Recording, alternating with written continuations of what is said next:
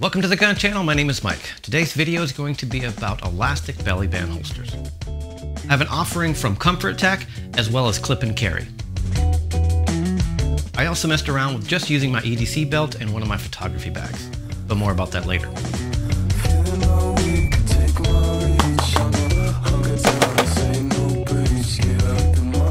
Are you ready now?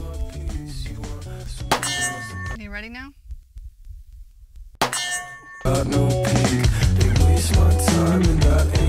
Each one has its pros and cons, and I'll give you my recommendations at the end of the video. The purpose of these devices and others like them is to be able to carry your firearm without your typical pants and shirt setup that you would normally wear with your everyday carry.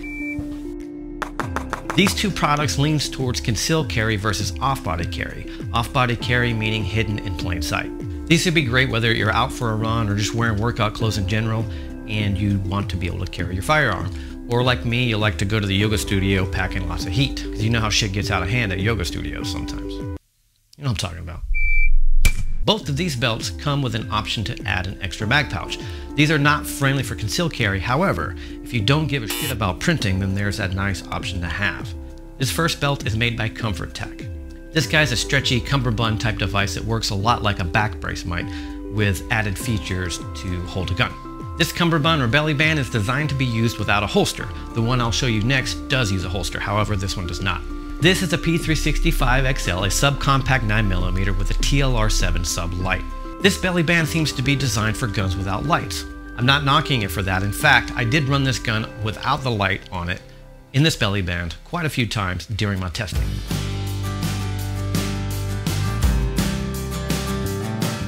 This is the Ruger LCP2, a little mouse gun chambered in .380 with obviously no light. This product comes in at $30 and is quite comfortable. The first hiccup I noticed was accessibility.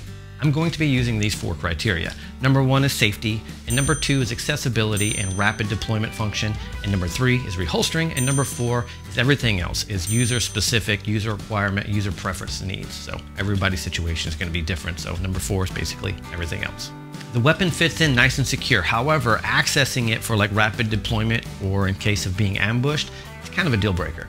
It has a retention strap that is intuitive enough to remove without training. However, if you try to do this with one hand, 9 times out of 10, it will restrict your draw. If you come up with a system to get the gun out successfully that you think you can do under a high stress emergency situation, then you're still left with not getting a very good purchase on the grip. There's a lot of material around this gun which helps with comfort but destroys the ability to get a good clean grip around the firearm. For that reason, I was really uncomfortable with starting with the gun loaded. My first experience was trying to grab the gun like I'm used to and just pull it straight from the holster. So to deploy the gun, I kind of needed to do this fine motor skill and get it out and then charge the weapon and then engage. Not super excited about that experience, but I have to stay open-minded. I want to try to carry the gun in a different way. But I made myself nauseous trying to reinsert this loaded gun. Given the design and the material of this belly band. Now combine that with a retention design that gets in the way under normal drawing situations. Hard to get a good purchase on the grip and while trying to draw it from the holster or from the belly band. And having a live weapon while doing so. It violates my first 3 criteria. It makes it really hard for me to recommend this belt as much as I wanted to love it. On a personal note, I think this belt perpetuates a false sense of security. A false sense of security of having a gun on you makes you safe without being able to deploy it in a high-stress situation. So I think that's a common problem we have in the self-defense community regards to firearms. If I have a gun in the house, then I'm safe. Or if I have a gun on me or in my purse or my car, then I'm safe. Without actually doing the training and seeing how hard it is to actually deploy it and get that firearm into the fight. I'm sure I'll talk more about this in my closing thoughts, and I can probably see some situations where using this belt and a firearm is still better than nothing. Moving into our next belly band or cummerbund, whatever the hell these things are called. This is a clip and carry and it comes in at $30 as well. However, you will need to supply a holster. This holster was made by CQC. You can get a discount if you go over to closequarterscarry.com and then use the promo code TheGunChannelPatriot, all one word. This guy is designed to receive a holster. This solves several problems from the first offering I just showed you. If you already have a holster, then this is an easy upgrade. If you don't have a holster yet, then that would be a consideration for this particular option. It clips in really securely and it feels really stable. I like the way this feels right off the bat, much better than the first one. It has this ratcheting kind of Velcro design that feels really, really good. You can kind of ratchet it in on your waist area. I should note that it does not really stretch or flex like the first belt I show you, so this is not stretchy. It's sort of just a solid piece of webbing or banding. This is pretty cool. You simply put your gun in your holster and you clip it in like you normally would if you were carrying an appendix style, for example, like me. So it has a very similar feel to what you might be doing already for your everyday carry in your regular clothes, but you can utilize that same concept while wearing shorts or workout clothes or something without belt loops. It's reasonably comfortable and it's reasonably concealable depending on the size of your firearm. And this is a Ruger LCP Mark II, a popular little .380 mouse gun, and it's popular for obvious reasons. Back to my first criteria of having to be extremely safe carrying a loaded firearm. I would have no problem loading a firearm and carrying it in this way. I mean, I'm actually using my holster, so what's the problem, right? Also, the belly band system has enough space to allow for having a weapon light on your pistol, which could be pretty great if you're going to be utilizing something like this at night or the dark place. Darkness meaning the absence of light.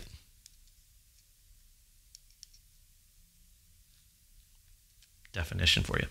There's a lot of material around the grip of the weapon, which I don't love. While that helps with comfort, like I mentioned before, while wearing it, it does get in the way of getting a good purchase on the grip. So I ended up with my FU finger, whatever that finger's called, and my thumb trying to get the weapon out of the holster, and it usually leaves me with a pretty shitty grip.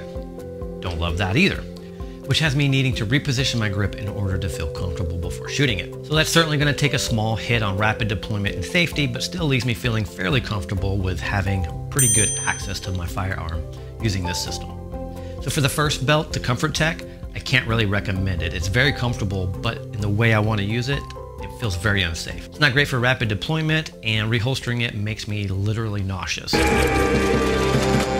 Just trying not to shoot my dick off putting it back in. The second belt, clip and carry, resolves some of those issues as long as you're willing to add a holster to the system. And on that note, it got me thinking, what if I just use my everyday carry belt, the one I just normally wear, and just don't put it through any belt loops? Fuck the world, you know? Or like, screw you, capitalism. Can't get me to buy another thing from Amazon and then send it back. And this system works pretty damn good. It feels super safe, it's easy to rapid deploy, it's great for reholstering. However, you are gonna take a hit on that comfort. If I had to, I could see making the clip and carry belt work by maybe altering some of the fabric and redesigning it, getting my sewing kit out, or adjusting the ride height of my holster, or getting another dedicated holster that I set up just for that belt system. So certainly an option. And then on that note, I'd be remiss if I didn't bring up the importance of which weapon you choose to carry. So I understand the P365 XL is pretty big on my body. I'm a small guy. And then the little 380 would be a much more convenient weapon system for me to carry around running. I do mess around with some off-body carry at times. And here's a sample of just carrying a simple camera bag. So you can always just throw your handgun that's in a nice holster into any carry bag you might have, whether it be a backpack or something like this. But if you do this, it can come with a chance of problem. Accessing the firearm or getting into the bag under a high-stress situation can be a problem. Drawing the weapon, how you're going to manage the holster, whether you're going to have it holstered or not, or just carry the gun unloaded and then try to charge the weapon after you get it from your bag. Reholstering, you know, you got to just go out and shoot and try your system and see how catastrophically it fails, like this example. In closing, I'm going to send both of these guys back and continue my search for the best way for me to carry a firearm, whether it be off-body or on-body, wearing workout clothes, like I said, so when I go to yoga, I can be packing some heat. I think if I were just going to go out and just be running, I'd probably look closely into those really tight chest rigs. And I know they have just great jogging chest rigs. I could have a firearm on me with slow access, and I'm sure that there's a ton of companies out there that make a rapid deployment option for that. And on that note, if you guys do me a favor and throw some comments below, send me some recommendations you might have, either so I can check them out and go and research it, and also for the rest of the gun channel community can go down into the comments below and do their own research as well. So I'll be looking at a couple of different options for off-body carry with access to rapid deployment, and on-body carry some more belly bands. And again, if you guys know any good companies or different products out there for belly band stuff that I might not be aware of, please let me know. And as always, I'd like to invite you to come and visit us at the next Patriot Games. More information on that at thepatriotgames.us. Whether you want to compete, where you want to just come and spectate and have fun and hang out with us, or even volunteer so you can better understand what's going on out there. So yeah, the PatriotGames.us for that. We're traveling all over the state of Florida, and we're also booking stuff outside of the state. So we're going national, bitches. So that's nice. So I think that wraps up this video. Thanks for hanging out with me. My name is Mike. You're at the Gun Channel. We'll see you soon. We just opened up an online store for some Gun Channel swag. Swing on over there to find yourself a mug, especially for you guys and gals that like banging silhouettes in the morning. Personally, me, I'm gonna go for the red. We have a variety of different regular shirts in a few different colors, long sleeve, short sleeve, and I'm really digging this pullover hoodie. So to support the Gun Channel, consider swinging by and grabbing some swag.